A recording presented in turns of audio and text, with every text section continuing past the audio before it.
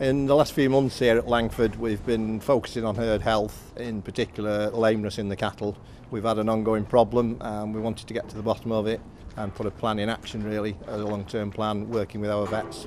Initially we decided to do a whole herd approach, so we examined the feet of all the cattle, all the adult cattle on the farm, and we employed a local foot trimmer to do that. And then John and I analysed the results of that to identify what types of lesions were dominant in the herd.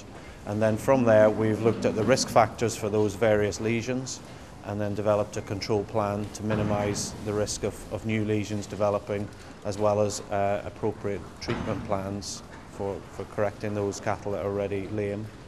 We turned over all the cows, which was 102 cows in total, and the 2 stock bulls. And without having the figures in front of me, I think basically 30% had got various problems. The rest of them we just actually trimmed the feet up and checked them over.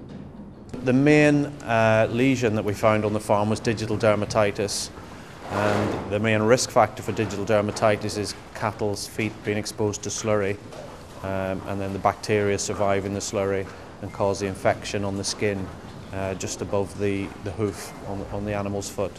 So we can't do much more here in terms of slurry control because of the nature of the housing system. So what we've decided to do is to implement a foot bathing regime where John walks all the cows through a disinfectant foot bath on a regular basis, and that helps to reduce the level of bacteria, infectious bacteria on the farm, and therefore control the level of the disease on the farm, all being well. And are you getting many cows that are not responding to the treatment? We're down to just a handful, maybe just 2 or 3 beasts now that are sort of continually lame, whereas we were probably treating 15 or 20 originally. Okay. So big improvement. Yeah. Cattle that are lame have reduced appetites and reduced cutting activity, so basically they eat less, and the food that they do eat they convert less efficiently. So it's really, in terms of live weight gain, the farmer suffers. So the animal's uncomfortable, it doesn't do as well in itself. So if it's a finishing animal, it's going to take much longer to finish, which is going to cost the farmer money to keep feeding it while he aims to get it to the target weight. Or in breeding animals, it may well mean that the cow takes longer to get pregnant or produces less milk for its calf. Obviously, profit-wise, it's going to make quite a difference because we were actually cows that were probably losing the calves because of the lameness, or not getting back in calf because they weren't in good enough condition.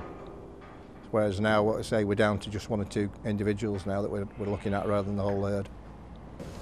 There's been a good level of interest from the steering group and from other farmers at the open meetings that we've had. I don't think there's a farm in the country that doesn't suffer from lameness from some extent, so it's always topical. And there's always pressure, increasing pressure probably from consumer groups and supermarkets, and awareness about the welfare implications of lameness.